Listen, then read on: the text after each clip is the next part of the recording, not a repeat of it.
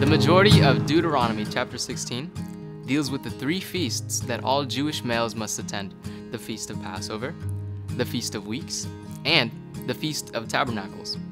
Each of these feasts are summarized as to how they should be done, when in the year they should be celebrated, and who is allowed to celebrate them. Our short time together, unfortunately, doesn't allow us to fully explore all the finer details of these feasts, but we do know that the benefit of these feasts to the Jews, besides celebration and God's further blessings, was for the Jews' personal remembrance of God's goodness and faithfulness.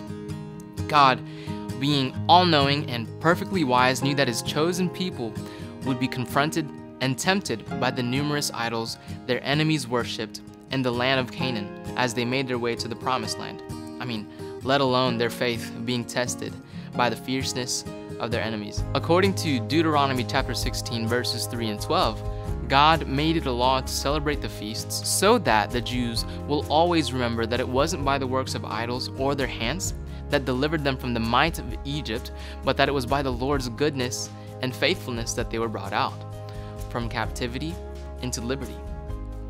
It is assumed that for the Jews it was a requirement that these feasts be held regardless of their personal or national circumstance.